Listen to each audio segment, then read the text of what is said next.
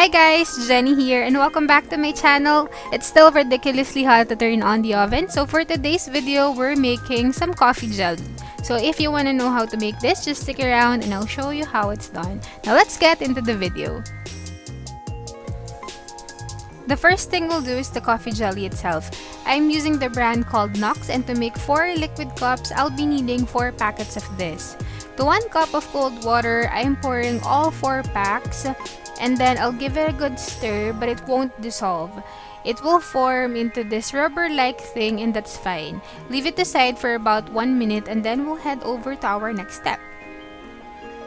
On this rectangle Pyrex container, I have about 3 cups of boiling water, and to that I'll add about 3 tablespoons of instant coffee and about 150 grams of sugar. This measurement does not have to be exact. It all depends on how sweet and how strong the coffee flavor you want for your jelly, so feel free to adjust them. And then give that a quick stir just to dissolve all the sugar and the coffee. About a minute has already passed, so we can now add the gelatin, liquid and all, into our hot coffee, and then give that a quick stir just to dissolve the gelatin. If you find that some small pieces did not dissolve, the coffee may have gone cold, so you can always reheat that in the stove or microwave just until everything has been dissolved. Once all the gelatin has dissolved, I left it to room temperature for about an hour, and then I refrigerated it to firm up overnight. About 4 to 5 hours should actually do it. When the gelatin is ready, I cut it into 1-inch squares. You can make it bigger or smaller to your liking.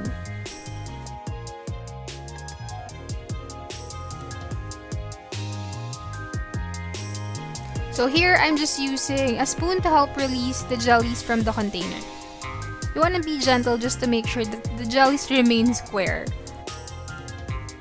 Now these jellies looks about perfect. We can now head over to our next step. Super easy. In a big bowl, we're just gonna combine our all-purpose cream and condensed milk, and then we'll give that a good whisk until they're all well combined, and that's just basically it for this step. You can't mess this up.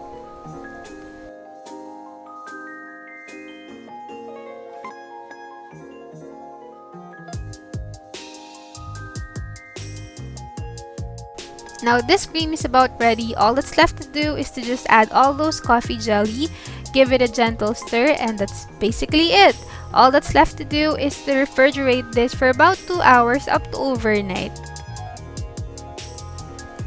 So what I did was I saved some of those coffee jelly and then I put it on top of the dessert right before serving, just to make it look prettier.